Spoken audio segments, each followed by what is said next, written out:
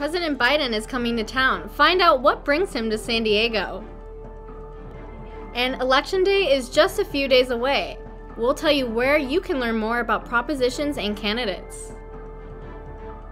And with today's wet weather, we welcome snow to our local mountains. Newscene Today starts now.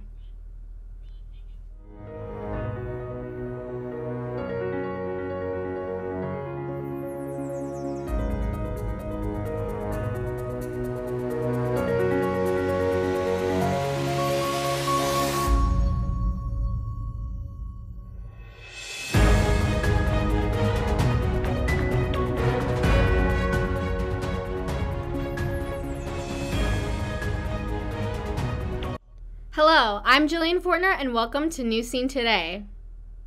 We start with local candidates calling on big names to help boost their campaigns right before Election Day. And there is no bigger name than President Biden. Biden will be in San Diego this week showing his support for Congressperson Mike Levin.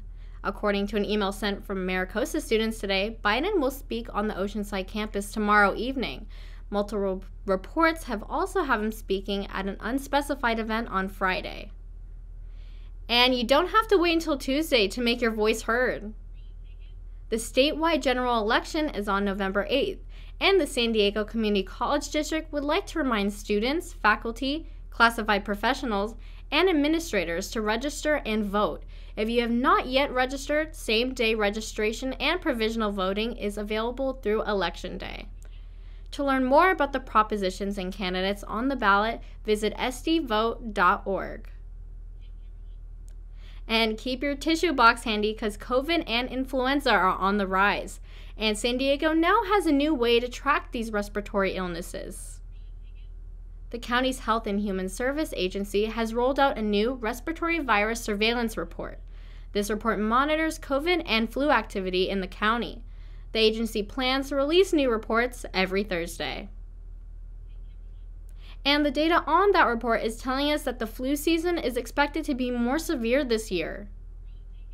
There are some simple ways to keep yourself healthy, especially through the holidays. You've heard them before. Avoid close contact with others, cover your nose and mouth with a mask, and wash your hands often. And as always, stay home if you're not feeling well.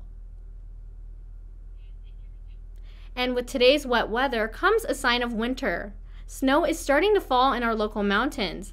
A winter weather advisory has been issued for some parts of San Diego until 10 tonight. Snow levels are expected to be about 5,500 feet today and drop even lower by Thursday morning. A drive to Mount Laguna might be in my future. And city sports fans, winter sports are also heating up. Our men's basketball team will open its new season tomorrow. Over 15 days, the Knights will play 5 games. Unfortunately, all these games are on the road, but the team will be back in Harry West Gym at the end of the month. And while you wait for the men's basketball team to return home, you can check out City Theater's second fall production. Imogen Says Nothing is entering its last weekend of shows. The comedic play follows the story of Imogen, who is part bear, part woman. If you're interested in tickets, visit citycollegetheater.com.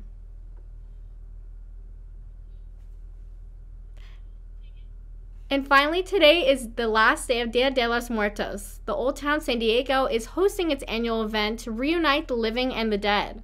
Altars honoring those who have passed can be found throughout the State Historic Park. The celebration continues at dusk with the traditional candlelight procession. Organizers are encouraging visitors to use public transportation today to avoid issues with traffic and parking.